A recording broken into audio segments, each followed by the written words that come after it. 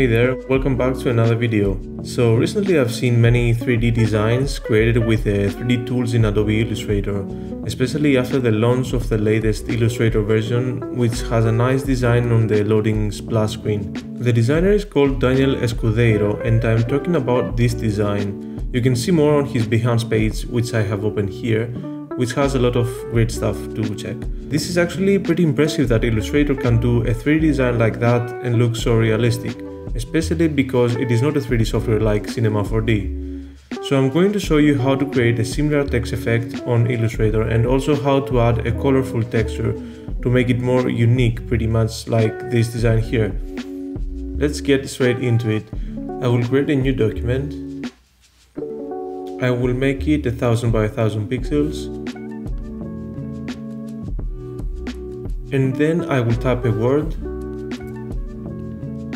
like let's say the word bold. Let's increase that a bit. I will add another font, like a bolder font, because I would like to show more the 3D, like the highlights and the shadows. So for this case I will choose a font called Marshmallow. That one, you can find it on Adobe Fonts, which is available with the Adobe subscription.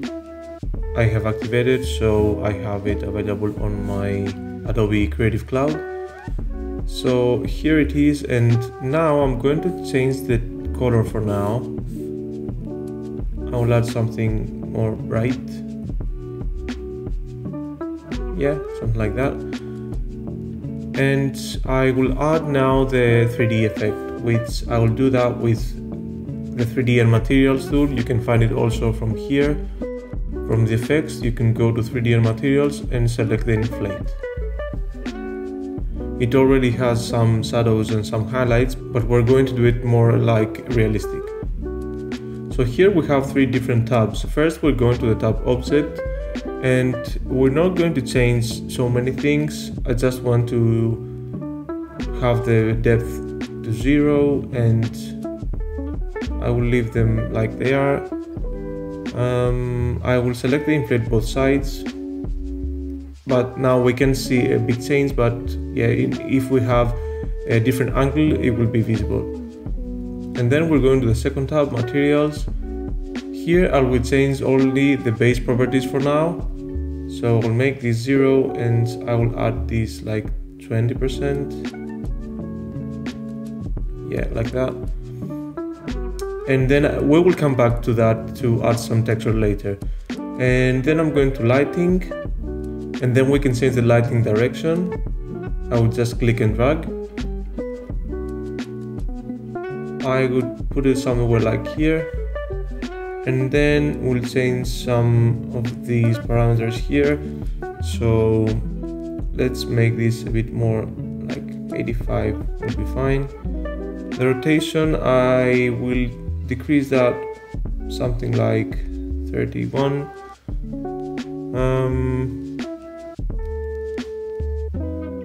Now maybe a bit more like, yeah, let's leave like that, 54. You can also change the direction of the light here too, like that. Here's the softness of the light, so I will make that a bit more like 60 something, like 65. Yeah. I will not check the ambient light. This will add some more light, some more details on the light, but usually I don't like this how it looks on Illustrator. So yeah, I will uncheck that, and then I will add shadows, which as you see is the shadow behind in the background. I will make that like 90. Yeah, 93 is fine. And then I will add another light, because as you see here we can add more lights than one. So the second one, I would like it to have a different color. We can change the color here to something maybe like pink. Yeah, like that. As you can see here, it is already visible on the top. but I will change the direction to come from the bottom like that. So we have a mix here, like not very clear white, but also another color like the pink that we added. I will leave the same settings as previously with the other light, and then we're going to add a background on, because now it doesn't look very good with the white, so I'm going to change that to maybe something like purple. Let's see. I move it to back. I click the command in the left bracket and change the color to maybe a dark purple. Okay, so now we already have something. Here you can see that there's a warning saying that to enable the shadows from multiple lights in your scene, turn on ray tracing render. I'm going to render it with this button here, so if I click it, you can see it will change a lot and will be very realistic. It takes some time because it depends on the computer, but this is the result. As you can see, it's totally different. There are many highlights of the lights, or the shadow is very nice on the background.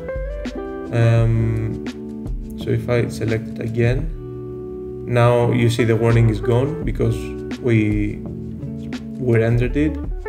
And then you can also change the quality to medium or high, but it's better to do them by yourself because it depends on the computer. So if I add the high quality, then it will take some time to render it. Okay, so now let's see how to add some colorful textures on the material. I will go to pexels.com and select a random abstract image. I will choose this one, and I have already downloaded, so I'm going back to Illustrator and I will select the file. I will add it inside. Right now it's quite big, so I'm going to reduce the size.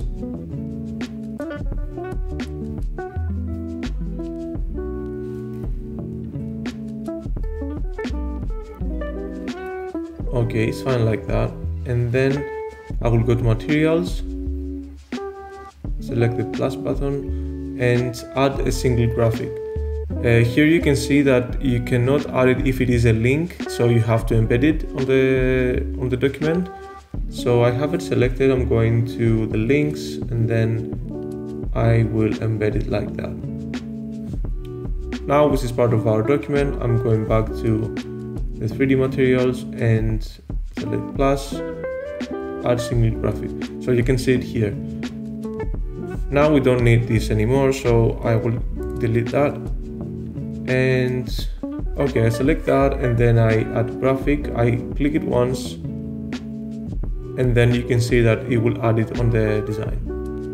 So here it is, we have it on the letter O, but now I will click the render button again because it will take more time to add the graphic in a rendered design. So here that we have added the texture, I can click and drag to change and adjust the texture.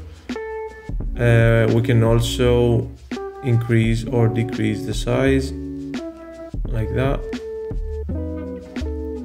And then in order to have it also on the other letters, we can click again and it will add one more. So here's the other one. I click and drag to put it on the other letter. One more. Like that. And one more for the letter B.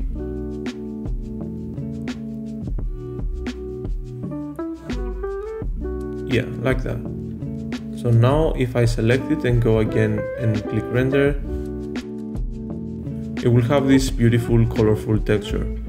And then you can just export it and have it as a design, or you can export only the letters.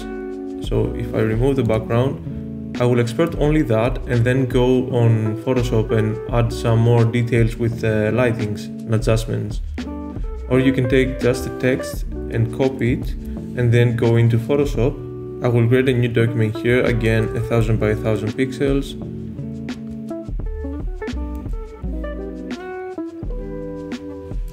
here's the design. I will add a new button, so with the rectangular marquee tool I will select it and add a color like probably similar with the previous one. But I will also add an adjustment layer.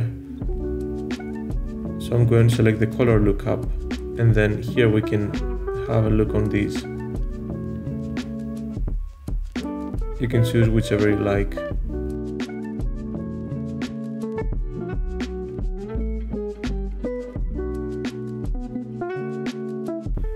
And that was it. This is how to create this 3D effect in Adobe Illustrator. You will be able to find this project file on my Patreon page and Gumroad, where I upload all the design files from my YouTube videos. If you like this video, consider subscribing, like and comment below, and let me know if you have any questions. See you on the next video.